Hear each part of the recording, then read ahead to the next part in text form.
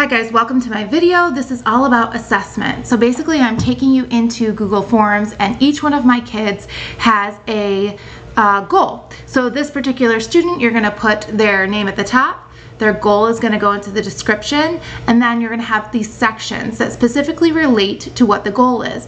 So this kiddo needs to stay within the boundary lines, so I know that boundary participation is going to be one of the first sections. I need him to stay in there for a maximum of 30 minutes at this point. So that's about 75%. So you're gonna add all of those different pieces in there so that you're able to keep track of them. So that's the first thing you're gonna do. You're gonna add another section that talks about assistance. Did he need minimal, moderate, maximum? You probably wanna go ahead and add independent in there as well because that is going to happen. And then the third section is notes, and you're gonna do a paragraph form or short answer so that you can write in any sort of notes that you might need.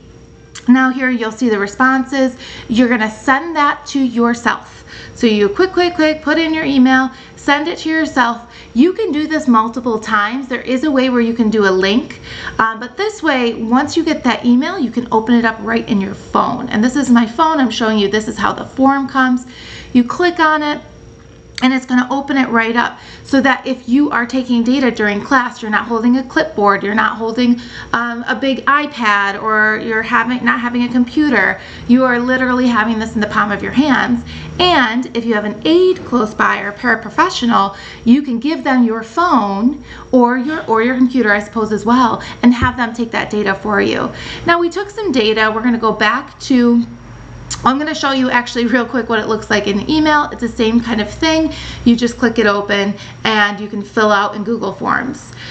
So if you go ahead and click on it, it's going to take you right to your Google Forms and you can fill it out here as well. There's our responses, so you can click on those responses and now you're going to get these gorgeous charts. So as you can see, there's these beautiful pie graphs and each one corresponds to the Google form. So you have a percentage of how that student is doing. You can see how many times they needed minimal, maximal, or moderate assistance, and you have all of the notes that you've written up. So those can easily be transferred into a form or assessment or anything that you're doing. When you go and click on the Google Sheets, everything is in there. So everything gets time-stamped really beautifully, and it shows everything so that it's very well organized and easy to see. You can see right there, I'm going through each and every one of them and everything corresponds together.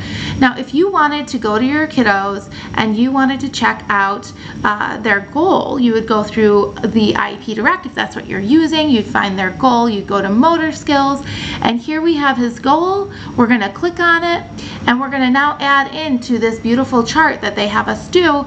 You know, you can now easily track that data because you can put in the information right from your Google form or your Google Sheet.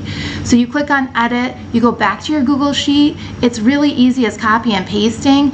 You have the timestamp there, you have the percentage there, you have the assistance, and you have that little note. So this is just a really simple way to keep track of your data, to make sure that you're on top of all of these charts and these extra little bits that adaptive PE teachers we need to be doing to make sure that we're providing the best program possible for these kiddos. You would just go ahead and save that.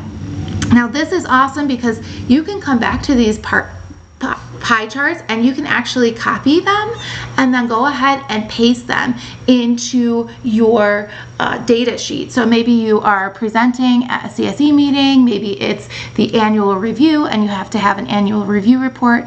You can just copy and paste these pie charts right into your report. So all of this data is all together and very simple to see for people that are maybe more visual learners. I know I am. This is a great, easy way for them to see exactly how this kiddo is doing. Again, you could also copy these notes over so you don't have to rewrite the wheel. You can just copy and paste your notes right in, and there you have a beautiful annual review report.